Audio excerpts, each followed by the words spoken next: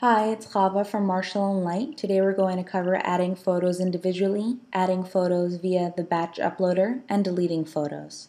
The first thing that you're going to want to do is log into your site by adding the word programs after your domain name. This will bring you to your login page where you're going to fill in your username and your password and click login. Since today we're dealing with files, we are going to click the files icon. First, we're going to add files via the individual uploader. So we're just going to click Add File. We're going to go to Choose File, find the file that you would like to upload, click it, press Open, and click Upload File.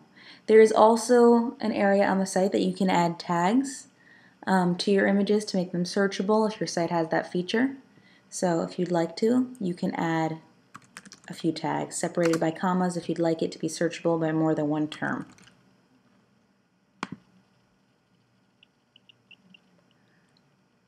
There you go. You've uploaded one photo. Now to use the batch uploader, we're going to click Files again and click on Batch Uploader.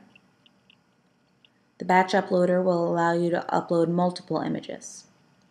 The first thing that you're going to do is click Browse File, find the files that you'd like to upload, and select them all by pressing Shift and the arrow key. Or, if you'd like to select individual files, press Control and click. And click Open. You're going to see a nice fan display of your images to make sure that these are the images that you'd like to upload.